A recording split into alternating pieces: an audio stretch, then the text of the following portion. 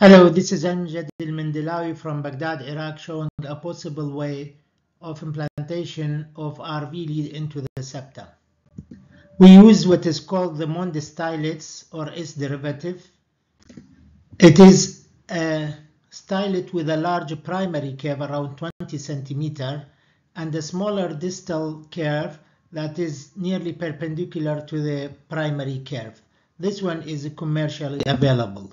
So our case is an 80-year-old man with complete heart block.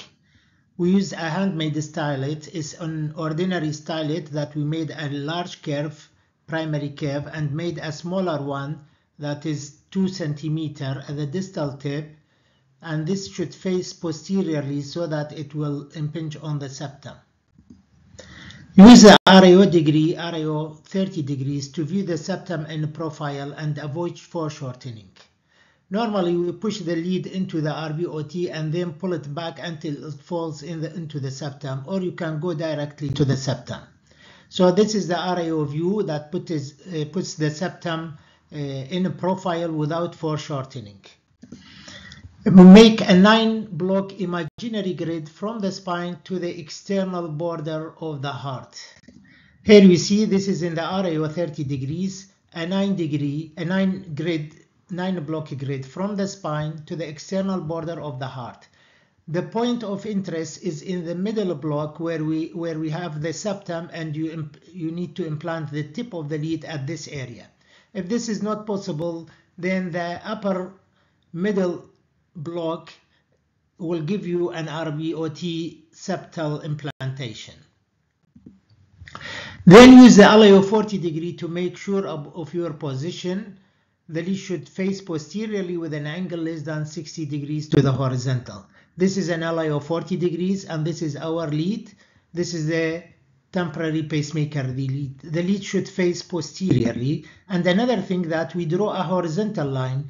The lead angle to this horizontal line should be 60 degrees and less to make sure that it is in the septum. Other angles usually point to the anterior wall or RV free wall. So from 60 degree to 0, it is the septal. From 60 to 120 degrees is the anterior wall, and anything more than the 120 degree is the RV free wall. The pacemaker lead, that is the temporary lead, is pointing toward the apex, and our lead, permanent pacemaker lead, is pointing toward the septum. So after implantation, this is what it looks like. During implantation, you should avoid entering into the coronary sinus, which is also has this direction in the LAO view. And this is the final of dual chamber pacemaker with RA lead and an RV lead facing posteriorly. During implantation, we do some testing, and if you see, this is the temporary lead, shows a wide QRS complex, and this is the septal pacing, which is a narrower complex. This is the 12-lead ECG with a temporary lead in the apical position, shows left bundle branch block with widening of the QRS, and this is after septal lead implantation, a narrower QRS complex with some R wave in the inferior leads.